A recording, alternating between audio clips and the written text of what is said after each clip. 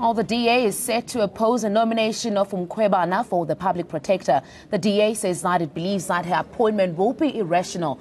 The party says she is not the best nominee and was illogically preferred over qualifying candidates. They say that she has little practical experience to justify such an appointment compared with the experience of the other four candidates. We've also been advised confidentially that the time spent in China as an immigration officer is a little bit suspicious and generally speaking means that you're on the payroll of state security. Additionally, Ms. Mkhwebane could not confirm that she had acquired the combination of experience for a cumulative period of 10 years as is required by the Constitution.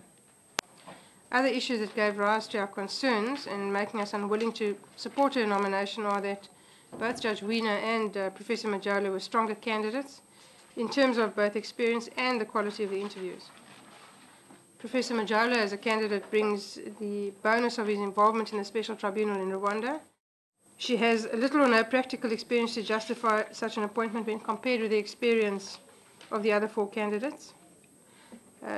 She left a very senior position at Home Affairs immediately prior to this process taking place for a relatively low-level job as an analyst at the State Security. When asked about this, she said that she had taken what is ostensibly a demotion, and she didn't deny that it was a demotion. She replied that she was passionate about the Constitution, so this is a very noble value to hold, but it certainly on its own doesn't make her eligible for the position.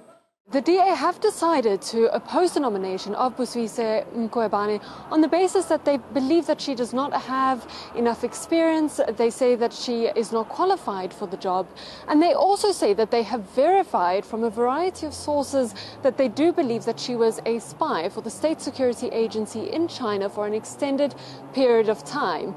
Now, they say this would conflict and be the antithesis of the portfolio of a public protector. They say that they raised issues about the various nominees, but they said that their preferred candidate was Judge Charisse and not Mkhwebane.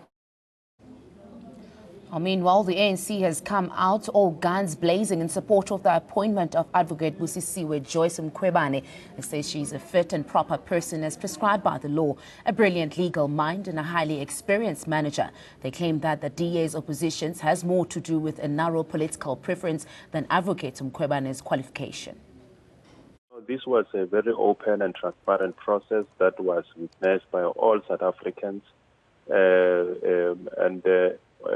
the views of the South Africans on social media and other platforms was that this is a capable candidate.